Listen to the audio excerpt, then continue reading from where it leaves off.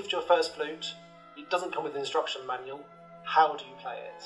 Well, in this video I want to show you how to make your first sound on the flute. The concept of blowing a flute is the same as blowing across a bottom top, which most people have done at one time or another. I'm just going to put this under my lip and blow across it. So I'm just putting it under my bottom lip, blowing across the hole, not into it. Now blowing the flute is the same concept. I'm just going to start on the head joint, and we'd recommend you do the same.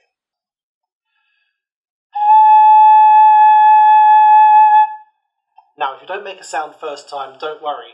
That's perfectly normal, most people don't. You can try experimenting, moving it up and down, side to side, until you find the right sweet spot.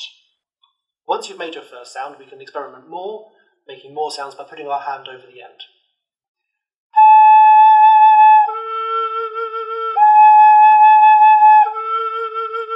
Or we can make some wacky sound effects by putting our finger inside, like this.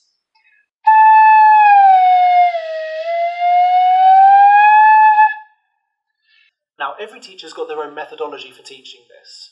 I'm not trying to illustrate perfect technique, more the concept of making a sound.